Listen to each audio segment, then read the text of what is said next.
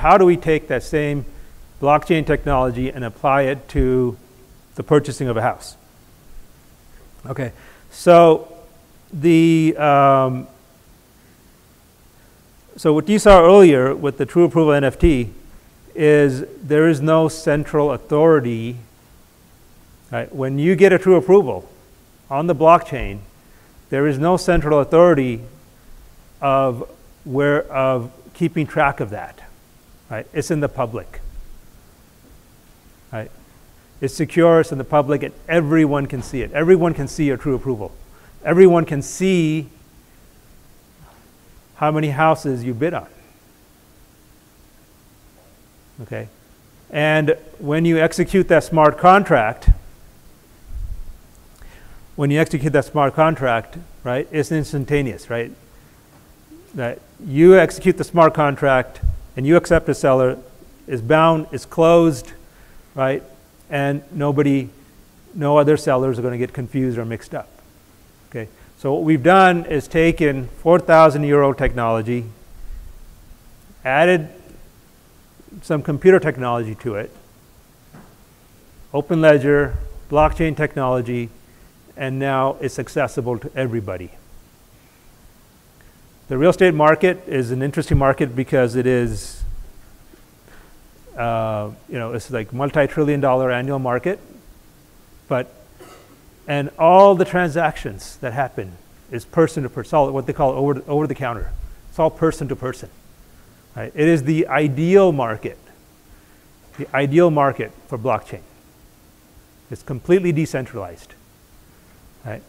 And if it's completely decentralized, you need to store the transaction, how that transaction is happening, when it's happening, who it's happening with. You need to store it in a decentralized open ledger format, and that's what these true approvals, that's what the NFT is all about.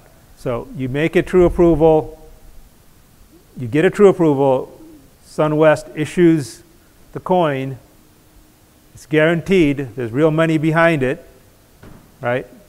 Not crypto money, but real money. Right, remember, this isn't about crypto, this isn't about Bitcoin or Ethereum.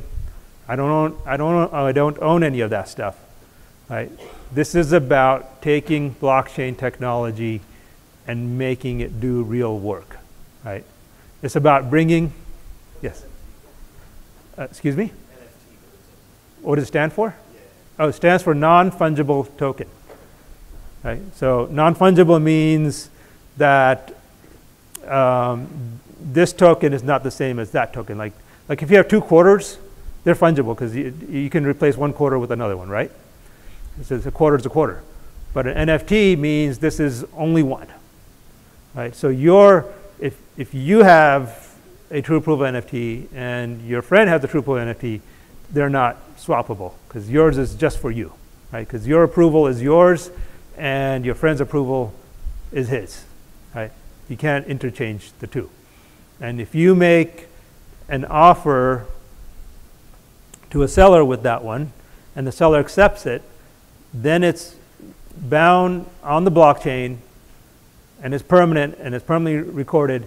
And because of the nature of the contract, you are required to, you only have 2 choices at that point: either close, right, or if you back out, you lose your earnest money deposit, and it's automatic, right?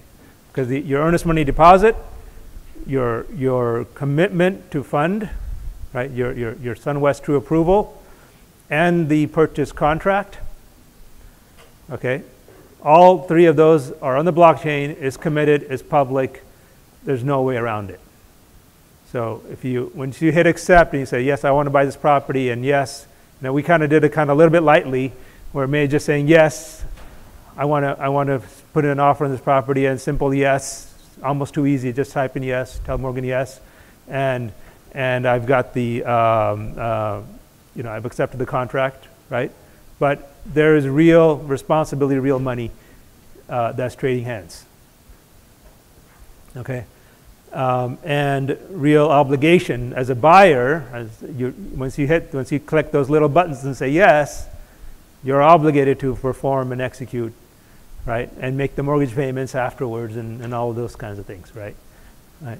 So don't let the simplicity and the ease of this fool you. Like there's real responsibility, right? The technology has made it so that buyers and sellers can come together more readily, so that listing agents, I mean, in this example we didn't show it, but we could have asked Morgan, and Morgan invite the listing agent.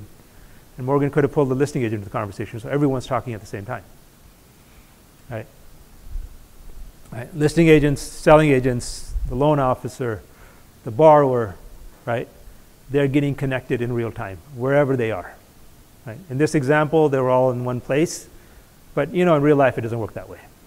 Everyone's somewhere else. At 8 a.m. every morning, when your borrower gets the true approval, I'm sure your borrower is at home and you're somewhere else, right?